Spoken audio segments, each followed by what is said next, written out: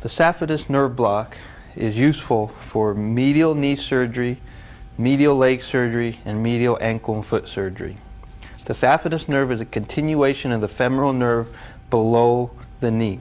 This is a good block to do in conjunction with a popliteal sciatic nerve block to give you complete anesthesia below the knee.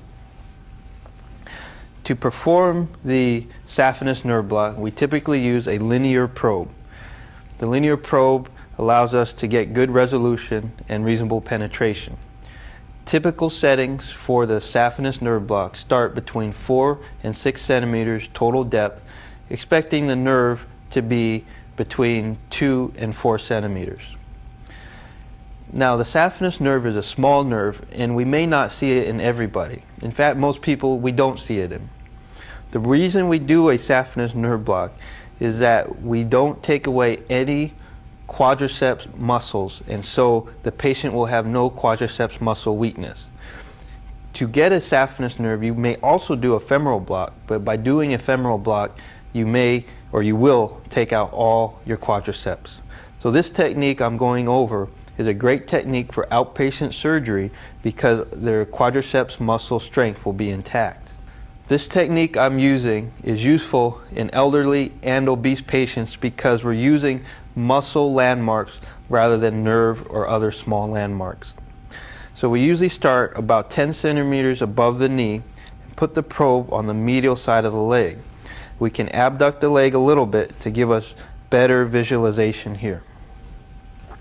Now, when we put the probe on here, we like to start more anterior.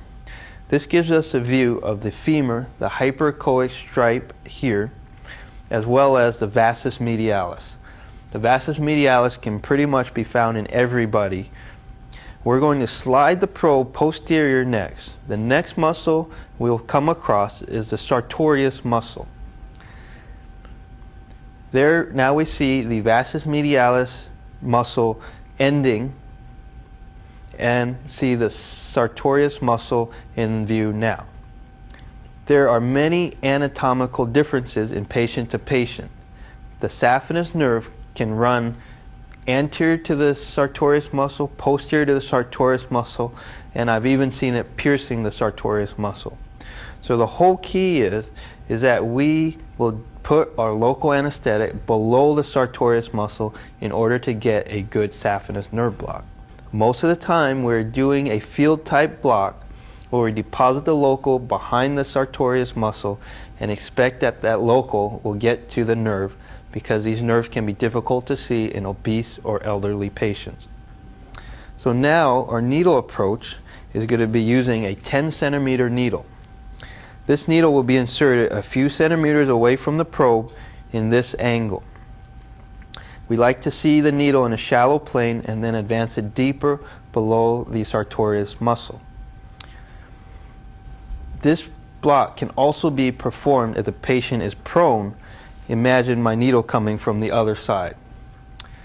Typical volumes used here are between 5 and 20 milliliters of local anesthetic. If a good nerve is seen, usually represented by a hyperechoic structure, then I'll just place 5 milliliters. Most patients, we do not see the individual nerve here, and we will place 10 milliliters as a type of field block in this area. Here our needle is advancing through the vastus medialis. We try to position the tip of the needle underneath the sartorius muscle, which is located to the right of the screen.